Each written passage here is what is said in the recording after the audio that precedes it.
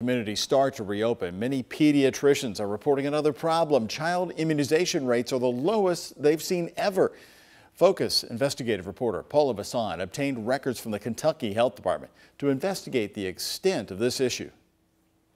This photo looks like a typical Saturday night on Bardstown Road before COVID-19, but it was taken just last month. That is concerning. We don't want another disease coming back. It's one of the many reasons Corey Gdansky says her children, My kids are 14, 9, and 7. Are up to date on their vaccines. That was the best choice for my kids. Their vaccinations prevent potentially deadly diseases like measles and chickenpox, and with their schools possibly reopening soon. I want to be prepared and have all of my kids ready for when they can go back. But there's a problem. This is a community emergency. Chris Bryant is a pediatrician at Norton Children's Hospital and the University of Louisville.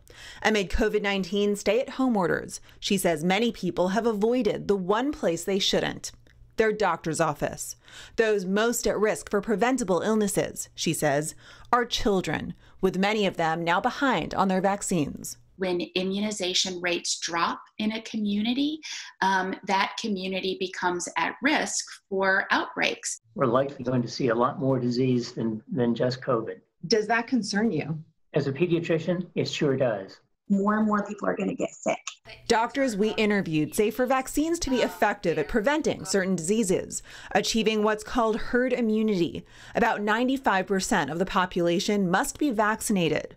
But since COVID-19, they've seen that number dwindle. It's really scary. Not just at their own practice. They've decreased significantly. But around the country. On average, it's about 40% decrease. That worries me. This started off in March and has continued to go down. To find out how much immunizations among kids have dropped, we dug through records we obtained from the state's health department. They show for kids aged 18 and under, vaccine doses decreased on average by more than 56% between March and June last year before COVID-19 compared to the same time this year during the pandemic. It's the latest data we received from the state's health department. What age group stood out to you the most? The adolescents. Among kids under 18, we found 7, 8, 9, 14, and 15-year-olds had the most stark declines in vaccine doses from last year compared to this year, with drops at more than 70%. What do you think needs to change?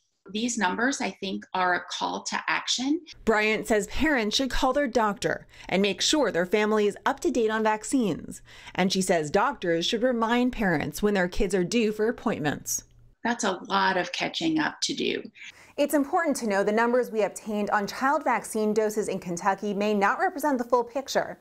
It's because providers have the option to report vaccine numbers to the state. Doctors we interviewed are imploring those in healthcare to make reporting that data a priority for the safety of all of us.